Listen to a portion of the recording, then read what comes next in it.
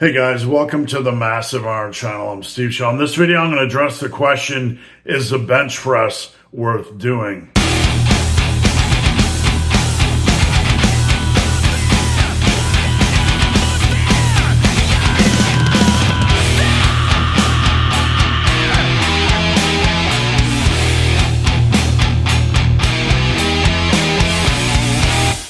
Before I get into this topic, if you have any questions or comments, drop them down below. The best topic ideas I turn into videos just like this. All right, so kind of the state of the modern lifting industry. I get a lot of questions, and these are honest questions from lifters. Is the bench press worth doing, for hypertrophy? And we can carry this over to any lift. Is the squat worth doing? Is the deadlift worth doing? Is the barbell row worth doing? I get a lot. Is the overhead press worth doing?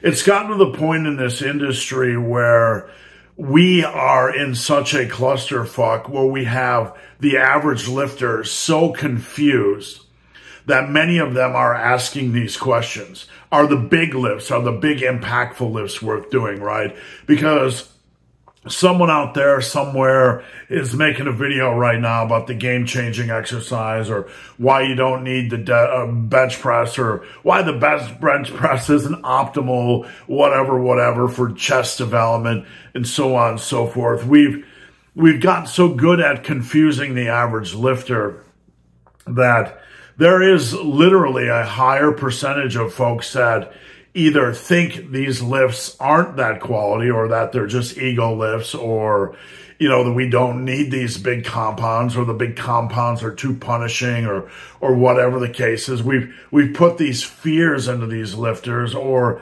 they simply believe that all these other exercises, these new creations, these alternatives are somehow more impactful.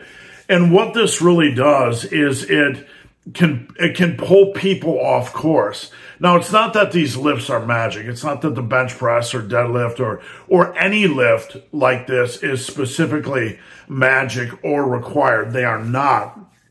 But what we are kind of doing is weakening the whole lifting psyche, the lifting community. We're weakening them by almost pulling out from underneath them the biggest, most important exercises.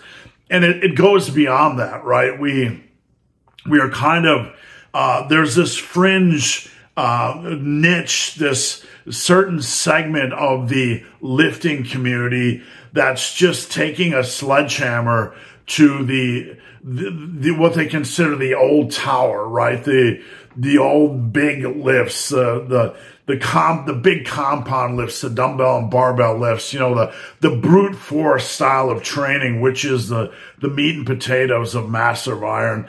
These guys, there's this big base out there that wants to find an easier way.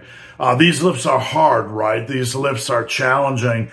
And you have these guys out there that are just taking a sledgehammer to this old, brick tower, so to speak, and just bringing it down into a pile of rubble. And you have all these lifters around it, like trying to figure out now how to piece together a good program without some of these big lifts, right? It's creating a lot of confusion. It's going to create a lot of frustration. And quite honestly, it's going to create a lot of bad, mediocre, subpar results. Now, I want to circle back and say that no lift in and of itself is magic. But we have to be careful as educators, as coaches, as communicators, as to what is important. The fact that people are asking the question whether the bench press is worth it is a symptom of a disease. And that disease is a fear. We're putting fear of a single exercise into the brain, right, of these lifters. And that's the wrong way to look at things. When it comes to you or me or anybody else, we have to understand that no single lift is magic, right? But we need a big pool of impactful lifts to build muscle. We need lifts that are going to challenge us. We can't run away from challenging movements. We can't run away from hard work and hard training.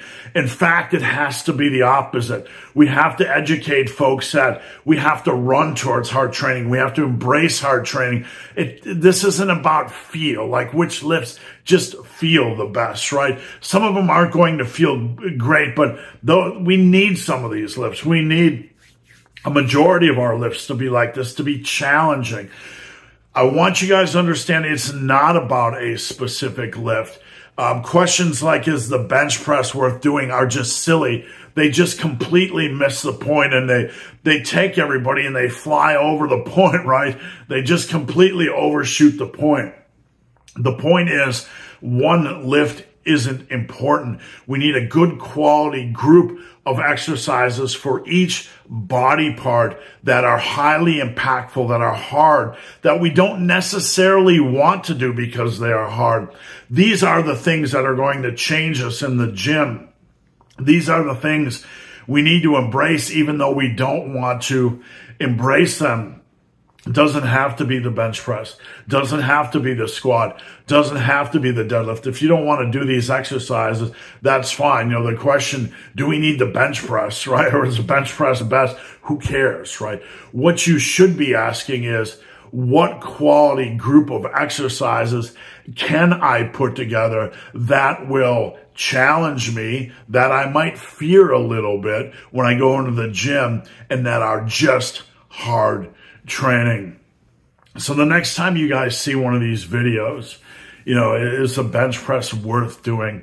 Is the deadlift worth doing? Is the barbell row worth doing? All of them are worth doing. Anything hard is worth doing.